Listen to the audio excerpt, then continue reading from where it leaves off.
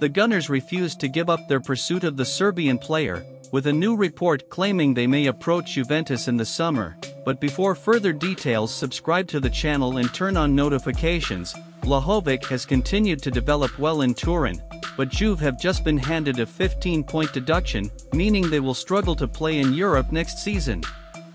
This offers the Gunners and his other suitors the perfect opportunity to add him to their squad in the summer. A report by Juve News reveals Arsenal and Manchester United have an interest in his signing and could succeed with a summer approach.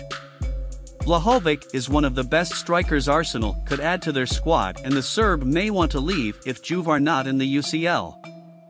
His arrival could also force the Gunners to drop Edin Ketia, as the competition for a place in the team will be too much for him. Now I want to know your opinion. Do you think the player comes to Arsenal in the summer transfer window? Give your opinion in the comments.